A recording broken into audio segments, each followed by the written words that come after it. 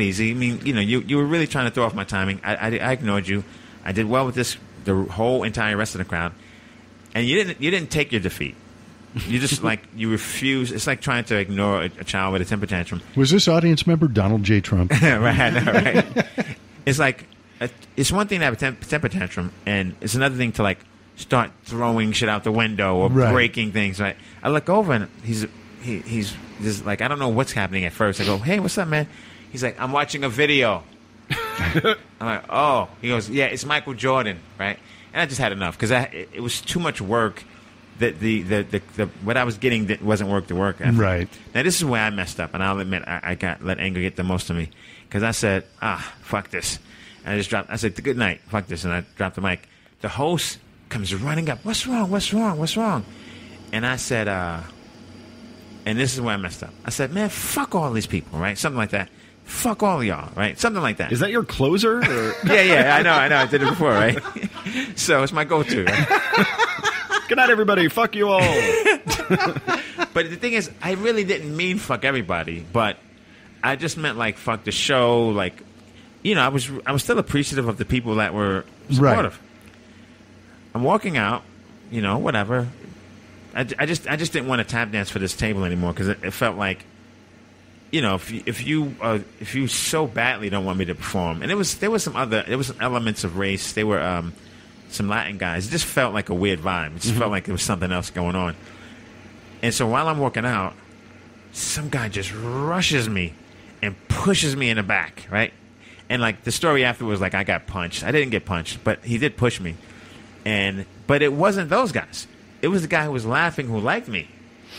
But until he thought you turned on him. Right. And he was like, fuck me. No, fuck you. And it turns out he put the show together. And it was a lot of his friends and all of that. And he grabbed me and I pushed him back. And I just pushed him against the wall and I slammed him against the wall. And then they separated us. And he was trying to get at me. And he ended up knocking his wife down. She was pregnant. Jesus. Oh my God. I don't think he meant to hit her, but I guess she tried to grab him, and he just get off me, and she fell down. Oh. She's pregnant. And my buddy was with me. He was like, "It's not worth it, Dwayne. Let's get out of here." Because I was ready to go. Right. It was just a crazy thing, and then it became some guy punched Dwayne, which I feel like some pregnant lady punched Dwayne. Right.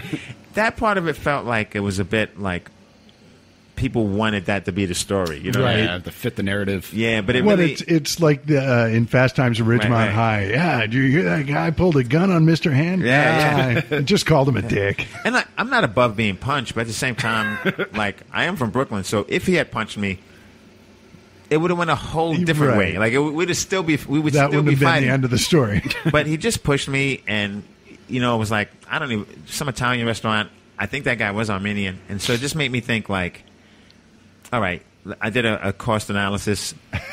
I can't win. The win would be to leave. Right. If the fight doesn't matter if I win or lose. Even if I win, I lose. So I shouldn't have said fuck you to everybody. I'll take that as a lesson. Teaching moment. Sure. And just get out of there. And that's what I did. And I guess that guy apologized to the guy who's running the show later. The guy who runs the show apologized to me. Anyone apologize to the wife? I think that guy did. I think the husband ended up apologizing and Good everything. move. Damn well should have. Yeah. Good move. And it really all because these guys playing the video, which was Michael sort of Jordan? Just some YouTube video. Yeah, it just felt like he was maybe he wanted me to ask him more questions. Maybe he had some sort of a snarky line queued up. But I was just done with the whole... Who the fuck cares what he has lined up? He's not on stage with a microphone. I was just done with it. And so that was because that guy really liked me, and that made me. I forgot. Talking to you guys has helped me because there's a joke I was working on. It's not the most original joke, but that experience made me think of a joke, and I don't know if I'll ever work on it. But like when I say we Americans, born and raised, especially Chicago, New York. What city? Where are you from? Louisville, Kentucky. Louisville, Kentucky.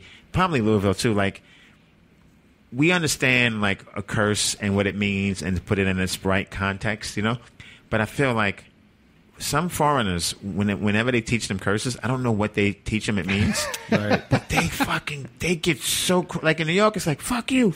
Yeah. Just okay, that's it. We just both walk away. See you after work, Mom. Yeah, right. But if you say fuck you to like the wrong like foreigner, it's like fuck me. It's go time. No. Yeah. I'm like, what, buddy? What do you think this means? Like, I think someone didn't teach you what this word means. That can mean a lot of things. Yeah. Well, it wasn't until I was in my early 30s that I learned referencing a black man's mother in an argument is completely different from referencing a white guy's mother. It's a similar thing. You're absolutely right. And it's just sort of like, you're like, wait, what just happened? This thing just went up a few notches. Yeah. I didn't have hands around my throat before I said that. I wonder. We've all learned a lot so far, I think. Yeah. But I mean, the first time I said "fuck you," I did Conan. So I mean, there you go. This could be the bump your career really needs. Yeah, really kick things in a high gear. Yeah. You want to talk about Dying to Kill? Oh yeah, so me and Koji wanted to do a movie that we like could do for a certain budget, and we kicked around a bunch of ideas. Since I'm a comedian, this Dying to Kill is basically, I could describe it like Saw meets The King of Comedy. Oh man! Yeah. So I play a stand-up comic who's had better days, a bit hacky at this point, just always going the easy way out, and ends up getting kidnapped by his number one fan, who wants him to like just not suck anymore. And so to inspire him to not suck, he kind of tortures him because he says, I need you to get to that your former self, and if not, I'm going to hurt this person. Then if that doesn't work, I'm going to hurt this person. If that doesn't work, I'm going to hurt this person. And so it's sort of a study of the human psyche, of the artistic process, and all of that jazz. And there's a twist at the end too. And I believe it was on Hulu for a while, but I believe right now it's currently available on Amazon. Sweet. It sounds like Amazon the potluck Prime. At the Comedy Store. Yeah, right. Basically. Yes. And it's it's interesting. I really like it, but it also takes place in one location. That was another thing, and it's just That's a cool idea. Yeah, guy just goes through it, just And shout out to some people in that movie that made some good cameos. Retta's in it. Randall Park is in it. So, couldn't you get anybody? The Sklar brothers, they looked out. It was good. That's awesome. And Matt Eisman's in it as well. And you've got a book out called Hot Chocolate for the Mind. Yeah, that's a book I put out on Kindle. And I started a blog like 10, 15 years ago. And so the book is basically a collection of funny essays and stories and things like that. And the name obviously is a play on chicken soup. I just think as I read through the blogs and the stories, it just felt like I was more not trying to pull your heartstrings, but tickle your mind a bit. So that's how it became Hot Chocolate for the Mind. Stealth inspirational speaking. Yes, exactly. And that's on Amazon? Yes, it's available on Kindle. Yeah. Nice. You're an author. You're like a You're a Renaissance an man. auteur. Yeah, I mean that's different because it's like basically I wrote it over a 10-year period. But Koji and I, who did Dying to Kill, and shout out to Koji, he has also a movie called People I've Slept With. He wrote a book called Romeo and Juliet versus Zombies, and he and I wrote a book called The Zombie Run, which we're trying to get out there and make into maybe a TV show. Basically, it starts with one of these 5K zombies, right? Except real zombies show up, and then wackiness ensues. Yeah, wackiness ensues. We talk about what happens after the zombies have won, and now a few humans try to make their way, and they're runners. Yes, yeah, right. Oh, that's great. So yeah, I mean, sometimes I forget certain things to plug because it's sort of like I'm always the next thing, So Sounds doable. And you've got a podcast. Yes, called Movie Night, and we'd love to have you guys on at some point. Yeah. Right on. Thank you. We just have you watch a movie and then we talk about it. Yes. What movies have you done recently? Yeah, what are the criteria? We usually do movies that are out of theaters already, but every now and then we'll do a movie in a theater. So we did Solo recently. Mm-hmm. I think that'll come out on Monday. We We did Social Network. That's been out for a while. What else did we do? We did Beverly Hills Cop. So we do it's a wide range. Nice. Oh, right on. Yeah. Did anyone mention the fact that in Solo, Warwick Davis is in it and has one line? What's up with that? Which part is that? He's little Warwick Davis Willow. At the very end, he's like, "Yeah, I got all that stuff loaded up." Yeah, you're right. Yeah. I don't know what his day rate is, but holy crap!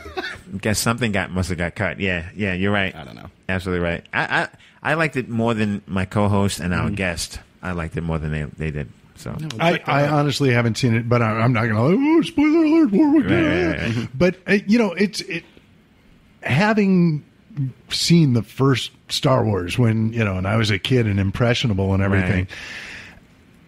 Right. I am constantly amazed by the anger in our generation, and it's, I remember, I don't want to name names because it's kind of insulting, but, a couple of years ago, seeing Van Halen at the Staples Center and running into a couple of comedian friends on the subway platform, and one was like, my childhood was just raped. Oh, boy. And, and there's like so much hatred for the Star Wars movies. And I think some of them are good. Right. Some of them are crap. But everybody just keep it in perspective, all right? Yeah, at end of the day, they're just movies. And more than likely, whatever you think of your childhood, it probably the thing wasn't as good as you thought it was, as opposed to the new thing being so bad. Childhood in general, probably. Yeah. Like Ghostbusters, like people lost their shit about the female version, and it's like, look at the original Ghostbusters. It's not like constant laugh out loud funny. I mean, it's just a great movie. You got Bill Murray. It's fun, but it's come on. It's not a knee slapper. Is this the hill you're going to die on? Yeah, right. Really? Right. This is okay. All right. Well, guys, I think we'll busting must make you feel good. I think we'll wrap it up, unless there's anything else I'm missing. No, I think we got most of it. Take Note is the main thing. Take Note is the Netflix special. Oh, look who it is. Carl Kozlowski. Wrap up. We're wrapping up. I was just about to go through his credits and say goodbye. You just did the Derek Smalls getting out of the pod on stage right as the song ended. So, folks. But, real quick, do you have any shows coming up?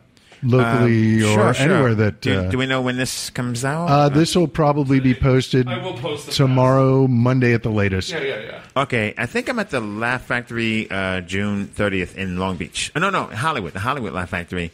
Not June 30th. What the hell is wrong with me? June 9th. What's today?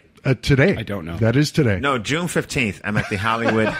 June 15th. I'm at like, the Hollywood. Oh, shit, I gotta go. Hollywood Laugh Factory. Just show up every night at the Laugh Factory and you'll see Dwayne Perkins. June Eventually. 15th, I'm at the Hollywood Laugh Factory, and June 21st, the Long Beach Laugh Factory. Check out Hot Chocolate for the Mind on Amazon Kindle. Yes. Check out the podcast Movie Night. Check out Dwayne Perkins' Take Note on Netflix while you can. I think that's it. Yeah, well, and keep checking out this show. Oh, Man, our show. That's Awful. Yeah. Please continue to listen to our show. Oh, Man, That's Awful. You've been awfuled. Our guest, Dwayne Perkins, Dave Robinson. Thank you very much. Always a pleasure, Kevin Mr. Corcoran. And there's Carl over there. Say bye, Carl. Bye. Bye, everybody. Thanks for coming.